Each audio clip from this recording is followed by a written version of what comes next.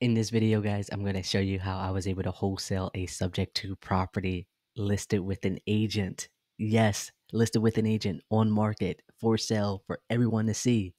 Now, before we get into the nitty gritty and the numbers behind how this transaction went down, if you don't know what subject to is the art of buying a property with little to no cash out of pocket by taking over the existing loan that is in place with the current seller.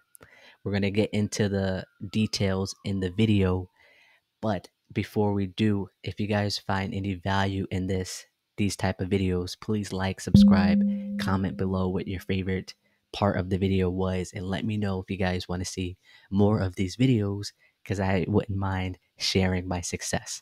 So let's get into the video and show you how exactly we were able to get the job done. Real quick, I'd love to hear Sean afterwards. My name is Luciano. I have been investing for about a little under 3 years. I've done my fair share of wholesale deals, cash, and um, creative as well. I'm at the stage where I'm beginning to buy properties, actually take them down rather than wholesaling them all the time. But it still works to wholesale creative deals. And that's exactly what we did with this one. And um, all thanks to Monte bringing it over. So I appreciate it. And Sean, tell us about you. Yeah. Cool. So, I mean, I've just been in sub two since like November of last year, so not even quite a year. I joined Luciano's team pretty quick after joining sub two. You know, he found me in one of the nightly dials, just where people go to be action takers and hop on the phone. I didn't know anything about what I was doing or who I was calling, but it was just about taking the action. And, you know, looking back over like, what is it, 10 months or so now, it was one of the best decisions I ever did. Joining the team and learning so much from Luciano really just catapulted the trajectory of my knowledge base and how to get deals done. And now having a stack of HUDs behind me is just something that's like pretty crazy to think about. So it's really cool to be able to have these conversations with the agents, not only the agents, but also brokers and lawyers and all that kind of stuff. So it's really cool to see how far I've come in such a short amount of time. Yeah. And do you think that's because you teamed up with someone who was already doing it? 1000%. You know what I mean? Like it really is just, you know, trying to do something by yourself like this, you know, I feel like I would have just been spinning wheels. Yeah. You know, that the learning curve by yourself versus with a team is totally different. I consider my success more like a rocket ship, right? It just was, you know, it had its ups and downs of like the beginning first couple months, but I think I got my first deal within the second month. And that was an absolutely crazy deal that maybe we'll break down another time, but it had everything from a lease back, like just all sorts of crazy things that went into this one. And yeah, it was just really cool, but it was a great learning experience, right? So, I mean, if you can get the hard ones out of the way first, then the other ones just seem to be cake, right? And then you're building that confidence to be able to move forward. You already had these conversations before, you know how to move forward. And yeah, it's just really cool. I'd say if you're thinking about joining a team and you're just getting started, get on a team. Find somebody else who has already has a track record of doing stuff and learn from them. You know, that's the best way. You know, like if it was a different career, it's like, hey, you know, you might want to go, if you could, you know, work for free, but alongside pace, you know, for a year, would you do that? Or would you go get like a $60,000 a year job? Dude, people would pay to do that. Exactly. People would pay to do that. Exactly. Yeah. So get around people that are doing stuff to learn and ask questions and bounce ideas off of, because that's the biggest thing, because, you know, when you win, the team wins, right? So, and vice versa. So glad that you said that. In fact, can you believe that it took me 2 years to get my first wholesale deal? That was because I had analysis paralysis as well as get rich quick schemes available. Anything that I could find that will get me rich quick, I tried. And it wasn't until I JV'd with a wholesaler for me to start being consistent and closing deals. And so comes to this property, it was actually a follow up. I was like, hey, haven't spoke to you in a couple of months. Wanted to see if you have anything we could look at. He goes, well, I got this property, but they need to get what they're asking for because they owe almost, all of it. And they won't be walking away with anything. And I go, do you think they'd be open to us taking over their payments? They were like, they might. Send me the information. I'm like, okay, sweet. And then like later that day, he goes, so what's the next step? What? Next step? I don't know. And then I was like, okay, let me just send it over to you guys, see what you guys need from me to get this information over to you and see how we can move forward. And so I'm like, I didn't know the next step because I haven't gotten that far. Everybody will say no, give me a lot of objections and still say no. And I'm still on the follow-up game when it comes to the other creative offers that I've made. So this was the first one that came through. Beautiful. Yeah. So he closed you, sounds like. Yeah. Sounds like he I mean, this must have been a pain for the agent, right? And so we can talk about that very briefly, how like low equity deals become a pain in the butt to agents. It's something that it's hard to move on the traditional market. There's no equity, so the seller would have to do what? Come out of pocket to sell their property. Because put it easy as $300,000 purchase price. Let's call it $290 loan, 10 grand of equity. By the time you factor in commissions, that's 15. Minus like 15K, minus closing costs. Seller, buyer credits, all that stuff. Selling the seller has to get a check. So the agent hearing that was probably like, holy crap, like this is close on this. At least that's my thought. I'm not an agent, but if I was, I'd be a very open-minded agent. I'd be pitching it all because, cash doesn't fit everybody. Traditional doesn't necessarily fit everybody. There are situations where creative financing is just it. And there are situations that it just isn't. So it's just, you have to assess it and put whatever entry, I like to say entry strategy to the deal that will solve the seller's problem. Right. And so let's put the numbers down on this deal. We just talked about it a minute ago, but we're going to call it Carrara. I have a little pad here. I'm going to share a screen here in a minute. So I'd love to kind of give a visual cue. Sean, would you like to add anything? I think you have more to say once we break down the deal. I think. Right. Yeah. I mean, I don't know if you guys actually brought up the fact that this property needed work. Like it had foundation issues. So like it wasn't like turnkey ready along with the arrears. It was like, this has foundation issues. This is going to need some work to be able to get things going because the basement had a leak. It had like all these other things going on with it too. So like the agent on this one was a rock star. Like he was very transparent. When coming into it, I had that conversation like, hey, this is actually going to be a tough one.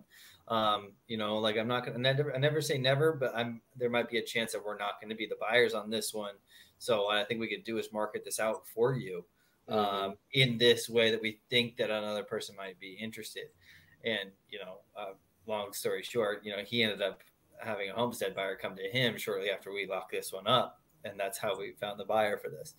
But yeah, there was a lot more to that deal, a lot of other fires and a lot of other obstacles that we had to overcome to make this happen. So.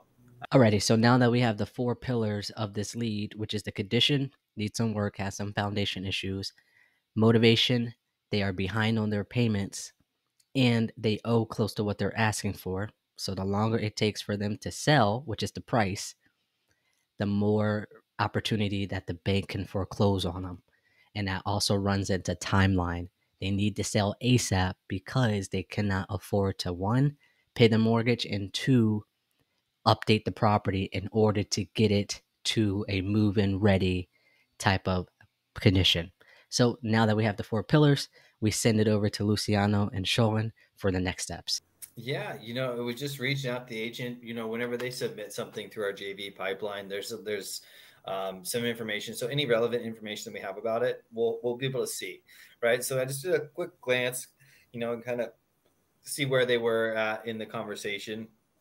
That way I can pick up the phone and just like, hey, agent, this is Sean. I work with Monte on some creative deals, and I said you guys were kind of having a conversation about the property on 123 Main Street, or Carrera, and so just kind of catch me up to speed on where you guys left off. And then it's easy. It's like, well, Monte was mentioning something like this, but he didn't get too much detail. I was like, okay, perfect, awesome. And then I was able to kind of go in there and like gather a little bit more information as far as like getting like an actual a recent loan balance to run the numbers and see if this is something that would be a good fit for both of us. And then really just just verifying the information that we send over, right? So I'm still on like a discovery call, is the way that I kind of think about it, and just build a relationship with the agent, kind of let them know what we're thinking. Yeah. This one was a little bit more it was distressed, like they haven't been paying for a while. There is damage that they were open about. It's been on the market for quite some time. I can't remember how long, but it was quite a while. I think it was over 100 days, something like that. So yeah, the first initial conversation, it was day 82. Okay. Yeah.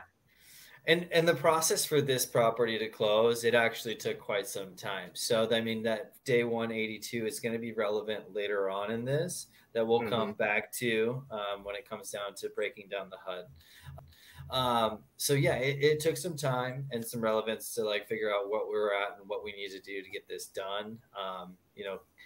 Getting their arrears squared away, understanding exactly what they're at, their PITI, what's going to happen if they don't sell. Basically setting the foundation for like, what have you guys tried already?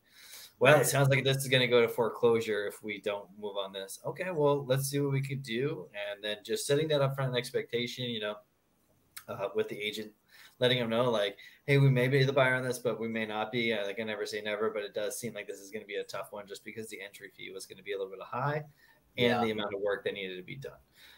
Super cool with that. It just speaks volumes when you're transparent, especially when you're building a relationship with an agent. I'm not even sure that I really understood how much of a relationship you had with this agent beforehand, but I think that just solidifies the fact of how much easier it was to work with this agent. And then I'm sure that he's going to be bringing you more deals in the future, just because we were able to, and I feel like in his way, it was like an unsellable, right? Like, this is just a waste of time. Like, this isn't happening, but we were able to get it done and being able to find somebody, and he learned something new. So yeah, there was a lot to it. But yeah, just a discovery call, gather information, put it together, then send it over to underwriting. So once we send it to underwriting, we really break it down and say, like, hey, what's the rent rates here? What is our exit strategy on this? How does this look? Like, what are the numbers going to look like for this? And then it was a tough one. Like, no ifs, ands, or buts. This was going to be a tough one. So going back to the agent again after underwriting it just comes back to re-solidifying. Hey, like, again, I never say never, but I don't know if we're actually gonna be the right fit for this. What I think we should do here is more of like an option contract on this, where like you can still have it listed and see if you find a traditional buyer. But what we're going to do is be able to market this out to other investor friends of ours for our relationships and our contacts from doing this for so long. And see, like, they have a different buy box than us. Maybe they just wanted to park some cash and they come in and fix it up and they're just going to do something with it. So that's what we did. They were open to it. And that's like how we were able to make this happen, because they weren't going to find a traditional buyer. And I think the agent knew that, but it was less stress for them as far as like, hey, we can still try to find somebody on the side and all that kind of stuff too. So yeah, and just to add to that, when I talk about option contracts, I always pitch it as, say, hey, think of me as an extension of you. I'm going to go out here and work for you for free, and I'll only get paid if we can close this thing. If we can't close it, I didn't bring any value, so why would I get paid? Right. Just like an agent, you're almost an agent to the agent, but the agent doesn't know creative finance, and so you're actually putting the paperwork, the structure together, and being able to find and educate a buyer on it, or find a buyer who knows how to handle that deal. And so I think they're great. And I love the transparency. We have one right now too in San Antonio. That's an option contract. We actually just write in the normal contract and we put a clause in there saying that if they find another buyer and can give us a receipt of EMD, we'll, they have the right, unilateral right to cancel with us. So, they don't feel like they're being trapped into a contract, but it also gives us that paper to be able to go out and actually get done whatever we need to do. Because otherwise, if we don't have the paper, we can't, it doesn't really make sense to go out there and dispo a imaginary contract. Right. Right. Yeah. Now, does it still stay active on the market, or does it go like pending or under contract or something? Yeah, if it's with an agent, I tell them, hey, just keep it active. Like if you end up having somebody solid that can fulfill and solve the seller's problem, and they can put in EMD once that EMD goes hard, right? Like once I know you have somebody serious, like we'll back off. But if there's no EMD, if it's just, I'll have somebody interested. No, I still have you tied in here, like, because I still want to be able to use the contract. I still want to be able to sell that contract. I still want to be able to have my side of leverage to be able to help out the seller without them sweeping the rug on me. Imagine if they can just sweep the rug on me once we're under contract with an end buyer because they find a better deal. That was the end buyer. That was just make too much of a mess. So it's like it's a window of time, or it's a race for the agent and us to find a buyer. The good thing is if we find a buyer, we get paid, and so does the agent. If they find a buyer, it's only the agent gets paid. So, I mean, agents that understand this and know what our intentions are and we're transparent are more than often just like, okay, yeah, that makes sense. All right. When are you going to get to the numbers already? Jeez. Say 225 to keep it easy. So 225. Yeah, 225. Let's go.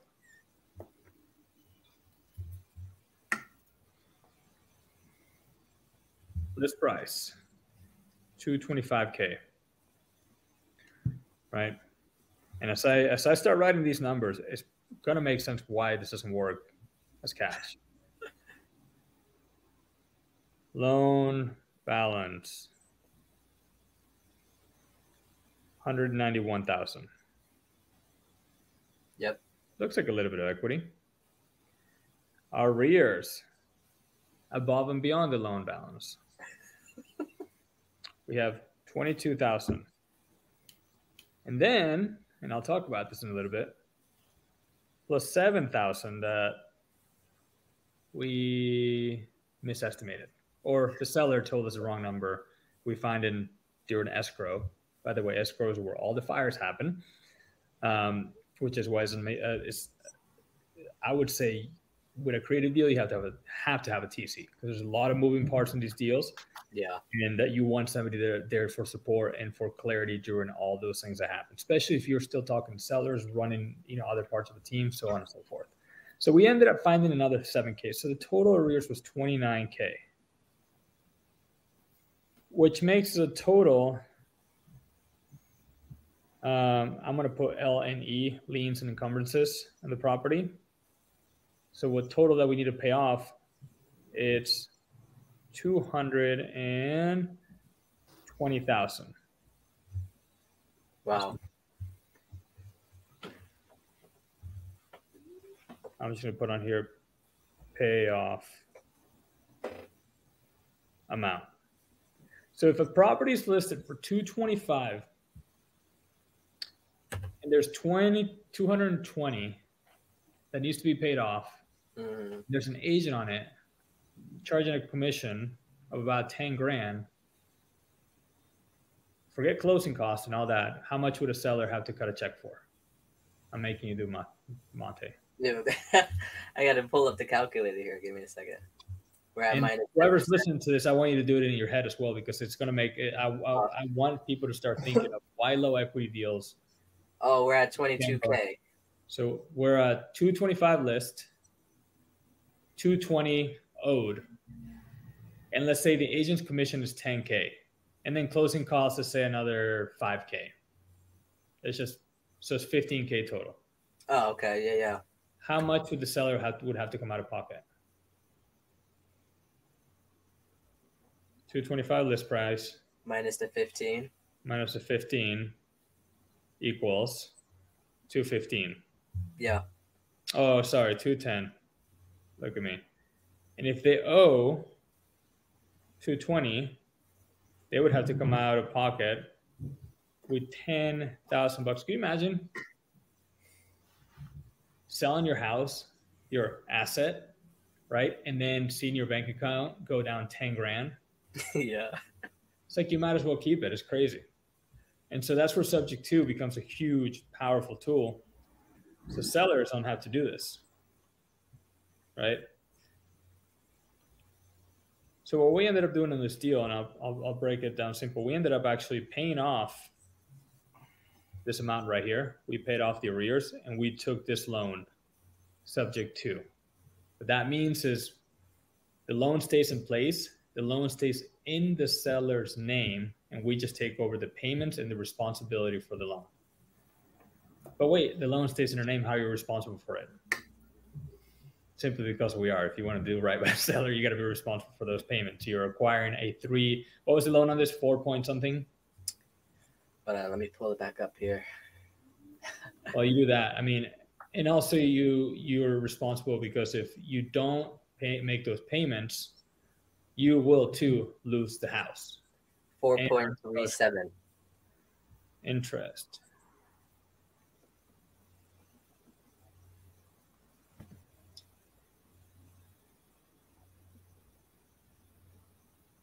Hey Monte, where can you find a 4.37% loan nowadays? If we go back in time. If you go back in time, or if you learn subject to. Or learn subject to. Or if you learn subject to. Otherwise, you're going to be paying 7% plus. Oh, absolutely. Right.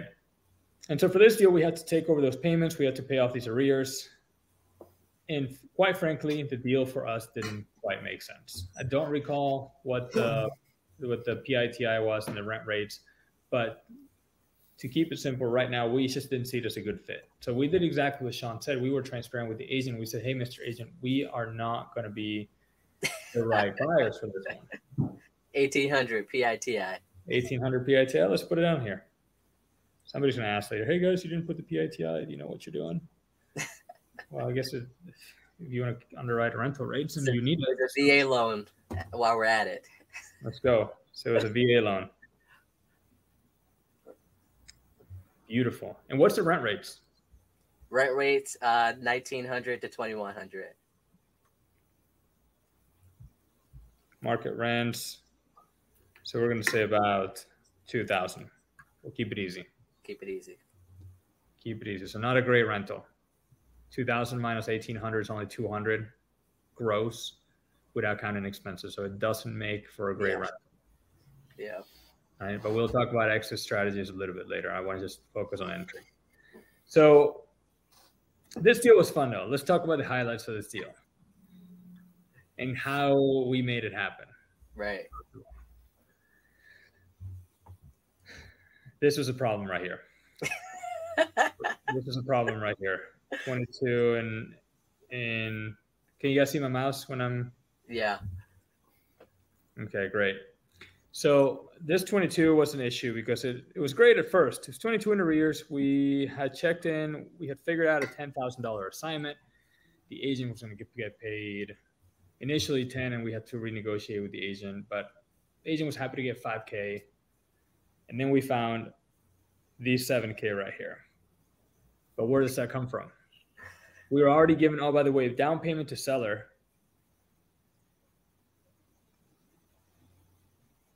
Cash to seller was $1,000. We're basically buying this house for $1,000, and we still couldn't make it a deal for certain reasons. Right. For us, we did find a buyer. There's always the right buyer. So with that said, we had to do some adjustments. And, you know, Sean, you were the orchestrator of this entire deal. You handled basically acquisition, disposition, TC management. So now that we have all the numbers laid out, I'm going to let you take the mic and talk a little bit about what happened in this deal, kind of some of the things that went on and how we ended up making it work at the end. So I can't remember how long after we locked up the deal, but the agent had brought like homestead buyer. Yeah, the rent rates were not great for like for an investor, but the school district and being close to a good school for his kids, it was prime for that. So like it was a really family oriented neighborhood. So it was a great neighborhood. And that's why this particular buyer wanted it, right? So he wasn't looking for it for anything other than the neighborhood and the school zone for his family. So it really was one of those things where it was like almost a perfect storm in finding the right buyer. But it worked out well. So he was a little bit savvy. He had some friends that had done some flips and kind of knew what's going on, and one that had also done a sub 2 before. So when talking with the agent let him know, hey, we're also looking at a creative option. Let me get you guys in contact. And so that's when we did it.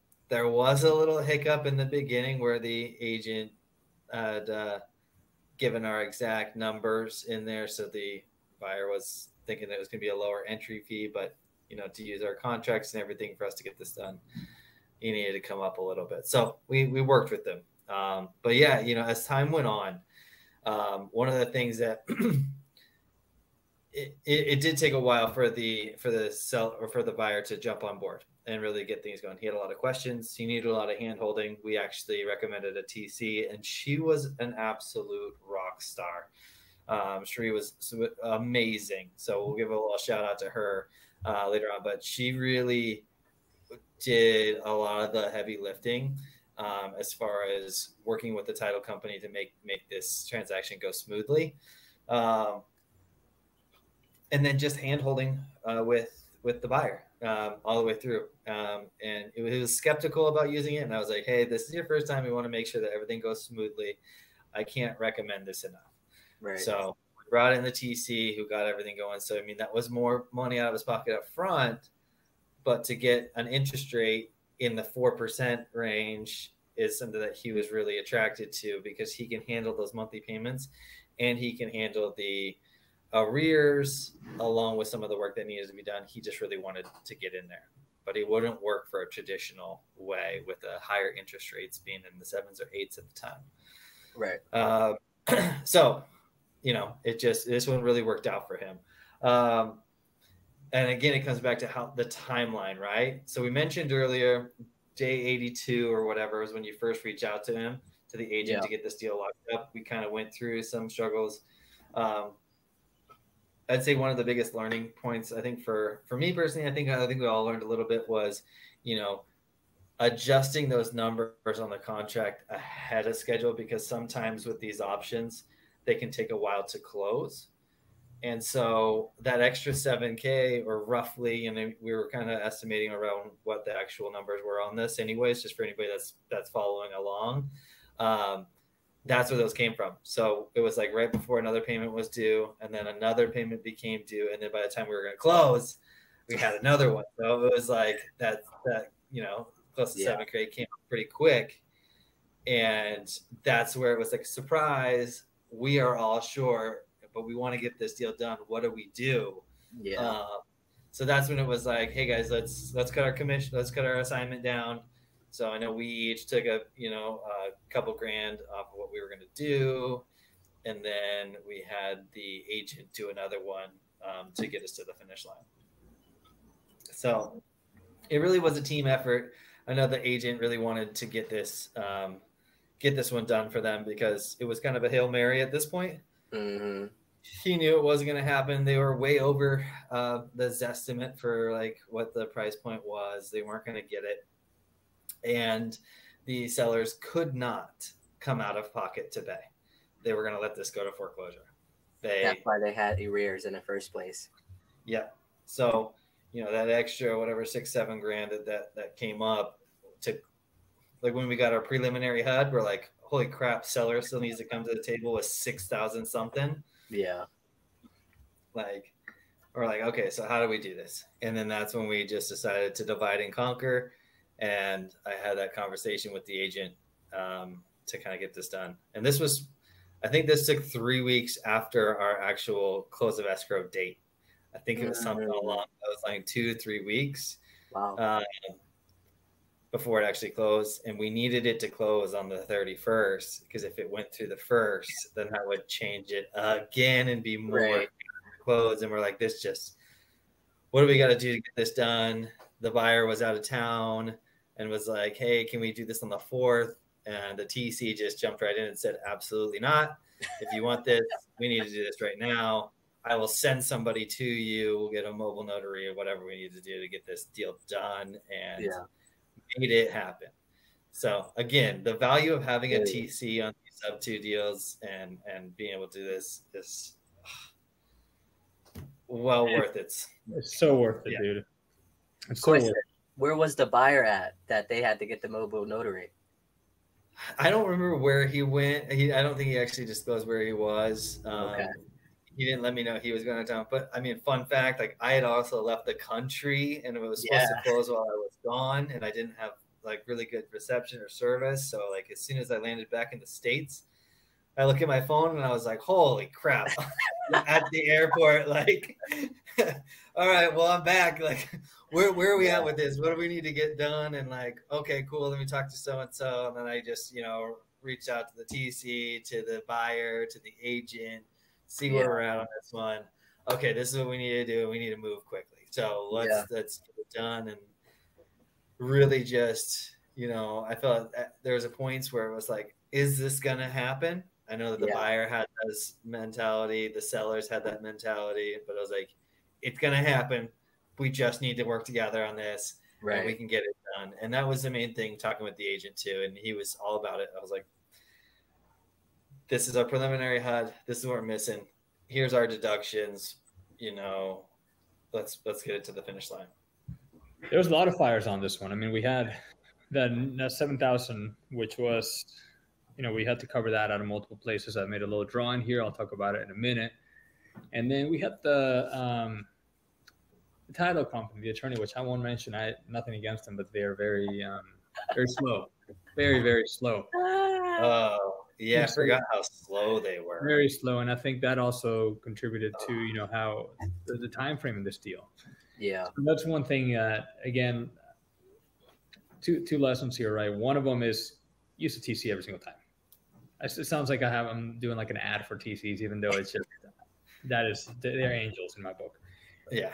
And then, we met this attorney through a conversation that Sean had actually mounted with a different one of your leads.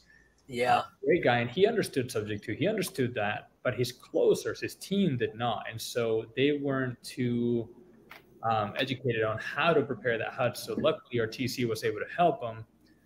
But obviously that took a lot of slowing down, because I think a lot of times they weren't really moving, probably because they were consulting with the main attorney and trying to figure things out. And I mean, just learning the process. So that was also a wrench. And so over time, what happened with that 7,000 kind of built up to what it was. And here's where it's just really important to, appreciate a slice of a pie rather than having the whole thing. Many times I'd rather have, what do you rather have, a slice, or do you rather have an? I'll take a slice all day. And so everybody kind of had to work together here and actually put a little bit away from what they were going to gain. You guys can see this bottom right side of my screen where I wrote agent, Monte. You guys see that? Yeah. Uh-huh. So we ended up deducting our assignments where Monte ended up only getting 3,000. We ended up only getting 3,000, right? So right there we have 4. Then the seller went from taking $1,000 to taking 0. So they gave up 1,000. So now we have 5. And then the agent, it wasn't exactly 2,000. I'm running the numbers here, but they also gave up about 2,000, and that equals $7,000. We all pitched in to pay this off. So in a way, we kind of paid from our gains to save the seller from foreclosure. So I mean, being a seller now, if I was this seller, I'd be so glad. I didn't lose my house. I didn't keep the house, but I was able to not have to pay out of pocket. I have somebody paying my loan now. What does that mean for the seller? A seller with 29 in arrears, you're building the credit, exactly, right? And now the buyer gets to lock in a 4.3% interest rate and, undercut the entire market. Now the agent got paid, right? The agent got paid $2,000. Monte, you took home $3,000. We took $3,000 for the team. The TC, their fee was like $1,000. Dude, I would have paid 5 times that for this one. The title company got paid. So many people got paid on a deal, right, to make things happen, and somebody got saved out of foreclosure. Like, literally, this is why we do this. Is it to make $3,000? No, not really. It's to be able to do things like this and also help sellers out. Like, we're currently doing another deal that we just locked up a 2.7 interest on it. Yeah, dude, it's dope. On somebody who needs to sell, they have tenants, they can't sell on the market. People are only offering cash. I mean, they could sell on the market, but with tenants it's tough. So they were like, for our offer, we're putting a good amount on this one. We're putting like $27,000 into their pocket, and then taking the 2.7% interest. I'm happy. They're happy. And so this stuff is great because if this can solve the problem, I think it's way better than cash. However, there are deals that cash can definitely just be better. It just depends on the situation. So asking questions is extremely important, right? It might be annoying, you might be probing, but if you understand what the seller needs, you can actually provide it, or find somebody who can provide it. Like, how did the buyer pay the TC fee? They did. Nice. They did. Yeah, we put it off to the buyer as a closing cost. Gotcha. They got out cheap, put it that way on this one. Dude, I had no idea that it was so much like little fires in the background, because I'm just like, hey, I don't know. You guys didn't tell me anything. Like, I didn't need to do anything. And then I didn't even know you were out of town, Sean, until you were like, hey, I'm back. I'm like, oh, I didn't know you were out, but I'm glad you made it back safely, Yeah. Yeah. Well, I mean, that's what the JV partnership is, right? You bring a lead, and then we are able to bring it to the closing table. Like, that's the goal for all of them. So absolutely. So how would people that will watch this in the future, how would they get a hold of you guys? Because I know you said you have systems in place that people can apply for their leads and stuff like that. Yeah, no, absolutely. So if you're up to, I can give you a link where they can essentially submit JV forms, JV deals. But as far as reaching out to me directly, my Instagram is at Luciano, LUCIANO .SVET. Here, actually, I have the writing pad, so I'm gonna go ahead and make it much easier for everybody. So L. There we go. I got the power. There you go, man. He's got the power. That's the exact song that popped in my head too. There we go. Exactly what I said. So that's it on IG. Yeah. Reach me there. It's on my link tree too. The JV form links also on my link tree, and I'm going to be adding a few more things to that here in the next couple weeks or so. So some nuggets, hopefully a cool underwriting calculator, and some other things that I want to share with people. Okay. Now you got to write Sean's on there too. Oh, mine's easy. Oh man, Sean's is. Everybody's looking for me. Everybody's looking for Sean, and in this deal, we found Sean. Yeah. So Sean is the right. You probably already guessed it if you're thinking. Buyer. Can you believe that was not taken? The right buyer. I could not believe that. Just waiting for the right buyer. Well, here I am. Right here, college boy. You know what I'm saying? I think Sean got that. So, quick backstory, a little off track. When I first brought Sean onto the team, I had Podium. I had this crappy dialer, and I just gave Sean a fat list of listings. Okay. They were in low equity. There's just high days on market. And I was like, dude, just go call all these. Pitch them cash. Give them a little algorithm. If they're not cash, just say if they're open to creative. Yeah. And I don't know if this is where he got it from, but I have a theory. Every agent, have you guys got any offers? We're just waiting for the right buyer. Over and over and over and over. And then Sean is comes to me a few weeks later after he started the team. He's like, dude, I made an Instagram. It's called The Right Buyer. Oh, my. And I was like, oh, my God, that is genius. And Yeah. sure enough, the right buyer was born. Wow, that's amazing that it's not taken. Yeah. But now so it's I got taken. that for Instagram, also for YouTube too. So Okay. Oh, you got a But- YouTube channel. well, I've got the rights to it. We're just kind of getting things going here. Obviously, Okay. you're just kind of getting started. I need to get on it. I think everybody's been kind of talking about being more active in social media and kind of showing what's going on, because there's so many things that are going on behind the scenes that we're doing on a consistent day-to-day basis. Mhm. And then just prioritizing the time to get out there on social media, I think is the next step, right? And I think we've all kind of talked about that amongst ourselves and trying to get out there and do stuff. So that'll be the big change. I think that's where a lot of people see a lot of exponential growth, right? Yeah. We're already doing some really cool things, and I love getting out there and talking to people about it. But if I could cast a bigger net, just as you guys are right now, I think that's the goal for everybody. All right, guys, that is it for us today. You can see how this type of transaction is a win-win-win in all scenarios. The sellers just have to be open to it, as well as the agents. But then it is my job to pitch it perfectly for them to understand it, for them to also explain it well enough to the sellers as well. But as you can see, everyone wins in this situation, and we also saved the seller from potentially going into foreclosure. We also helped the buyer by not having to go through a bank to get qualified to buy that type of house. And he wanted to live there because of the neighborhood. So I'm glad that everybody had a win-win-win scenario. And if you guys have any deals, I'm sure Luciano and Sean will be happy to help you guys. I'll link their tags or their IGs and their website down in the description below, so that way he can help you close some deals as well. But for me, guys, if you like, subscribe, all the YouTube things to let YouTube know you like these type of videos from me, and that way I can provide you with more of these type of videos.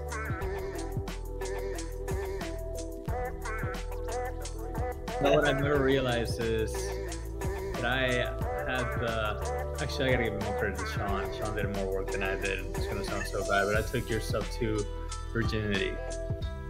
And Sean did a lot more work, obviously, for that.